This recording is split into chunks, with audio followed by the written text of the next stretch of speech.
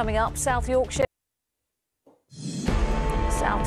moves into England's toughest level of coronavirus restrictions. Lunchtime news with Lucrezia Millarini. Good afternoon. If you live in Sheffield, Rotherham, Doncaster or Barnsley, the South Yorkshire region, from midnight on Saturday, you will be subjected to England's toughest coronavirus restrictions. Pubs, casinos, betting shops and soft play are all to close, but schools will stay open. Local leaders secured £41 million from the government to support closed businesses and to help develop the track and trace system. This swift move to Tier 3 is in contrast to days of wrangling over a financial deal for Greater Manchester. Today, the Prime Minister said that the £60 million rejected by officials there will still be given out to the region's boroughs. Our political correspondent Paul Brand has the latest. So what now for Greater Manchester? Our political correspondent. Coronavirus restrictions in Scotland have been extended for another week.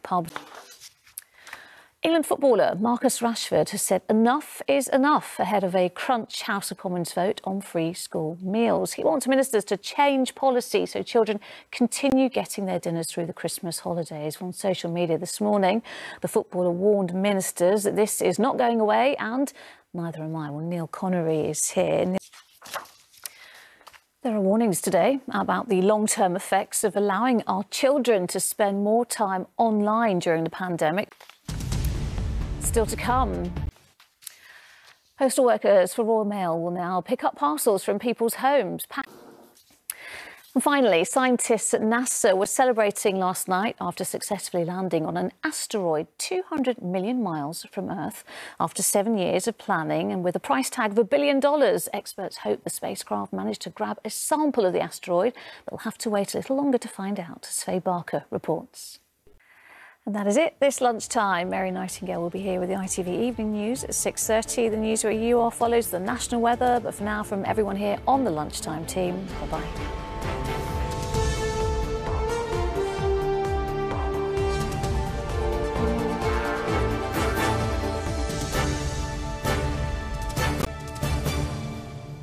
Hello again. Now the main stories in London. The Prime Minister has criticised the Mayor of London, Sadiq Khan, for his handling of Transport for London's finances.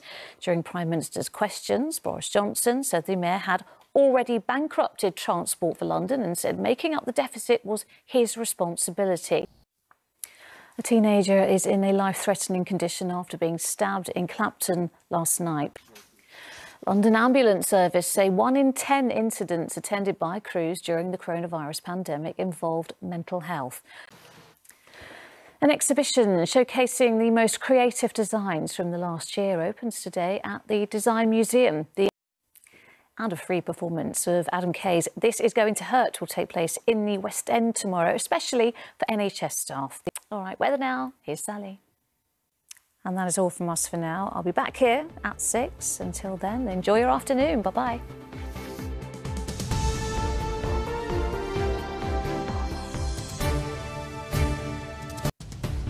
Coming up, 2 people have died in a gas explosion in Ealing. Plus, Boris Johnson wades in on the row to bail out TfL. Tonight, the blame game over the TfL bailout. The Mayor's Good evening. Higher fares, a tax to pay for public transport and a huge congestion charge zone are the conditions attached to an almost £5 billion bailout of TfL. If those happen, Boris Johnson says Sadiq Khan, the man who took over from him as mayor, is to blame. Mr Khan says Londoners shouldn't face being punished in the future for following the advice to stay off public transport during the pandemic. London's mayor described the terms of the bailout as unacceptable and vindictive. Martin Stew reports. Powers to be given to City Hall.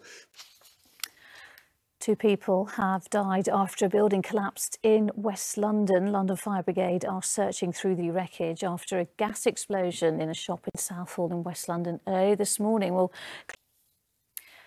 London's nightlife has been hard hit by the tighter COVID restrictions, banning households from mixing, and businesses say things were made worse by a letter from the Met Police advising them to ID customers to make sure they live in the same household. We're after a furious backlash, branding it misleading and unlawful. This afternoon, the Met have withdrawn that advice. Well, Michael Kill is the Chief Executive of the Nighttime Industries Association, and he joins me now.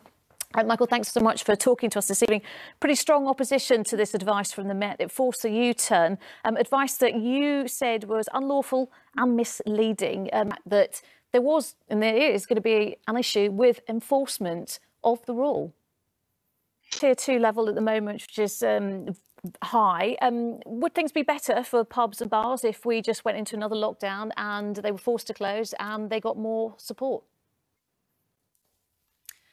Next tonight, it is a lettings agency which, like any other, helps people find a new home to move to. The difference with Rent Start in Walton-on-Thames is that the people who they work with don't have a home. The aim of the UK's first letting agency on the high street, exclusively for homeless people, is to remove any shame or stigma. Antoine Allen reports. Now, few working in the NHS will have heard of Kofowola Abeni Pratt, but hers is an inspirational story. She was the first black nurse to work in the NHS back in the 1940s, when she worked at Guy's and St Thomas's, where 70 years on, they are celebrating the path she paved for so many others. Our senior correspondent, Ronke Phillips, reports.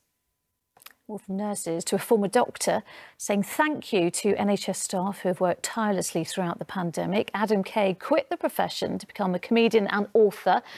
He wrote a book about that decision. This Is Going to Hurt. It became a bestseller. Well, he has a live show based on the book, and tomorrow night he's putting on a free performance at the Apollo in the West End, especially for NHS workers, and I'm very pleased. Now, cast your mind back to the 1970s. One of the first punk bands was dominating the charts, both here and in the US. Back then, The Damned were famous for their vampire-themed costumes and dark lyrics. Today, they announced a comeback tour for next summer, but can't predict exactly how that will look with current restrictions. One thing they do know is they can't wait to get back on stage. They spoke to Will Davies. The main headlines in London this evening too. Sally's here. I'll tell you what's unacceptable, Sally. The weather today, awful. So Sally, things improving a little bit tomorrow, but today, definitely a day for indoor activities. Oh my goodness, yeah. What do a balloon dress, a coronavirus hospital and a seesaw have in common? I don't know. I hope you're... I think I'm going to have to get one of those balloon dresses. That is it. We are back with the latest after ITV News at 10. Coming up, Mary with the ITV Evening News. But from me and the rest of the London team, bye-bye.